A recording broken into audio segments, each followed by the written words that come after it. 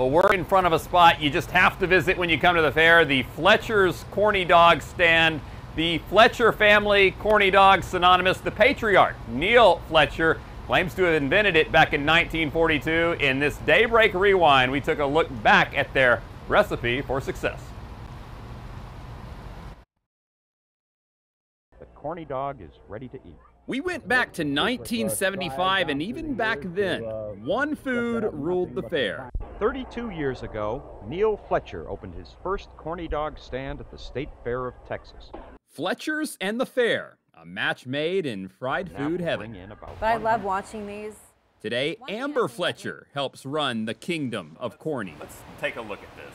And we watched the story from the SMU Jones Film Library about how her grandfather perfected the recipe. My grandfather died about 2 years after I was born, so these interviews and movies he's done, that's all I know of him. It's fun to get to see like those that came before me. Just how do you make a good Corny Dog? Well, it all starts with a hot dog, of course. Is this the same way with the stick, by hand, putting it into the hot dog? So every Corny Dog is still hand stuck, nothing is machine done. I would say the difference is now we have gloves and hairnets and hats and sanitation.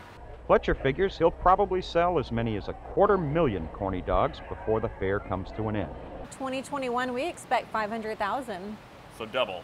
So double. The sticks, the batter, the fryer. Amber said 46 years and many technological advances later, they haven't changed a thing.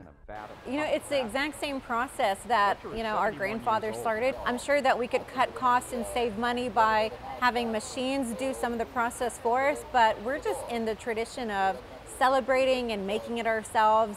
First time I ever wrapped my mouth around a Corny Dog. But there is one thing about the story she does not recommend. The end of this is so awkward. Channel 8 News at the State Fair. Please don't ever do that. Don't eat a microphone is what you're saying. No, only Fletcher's Corny Dogs. Will do. Yes, Fletcher's Corny Dogs, nearly 80 years, a state fair tradition that has not had to change much at all. Thankfully, though, the reporting has. At the State Fair, I'm Chris Sadeghi.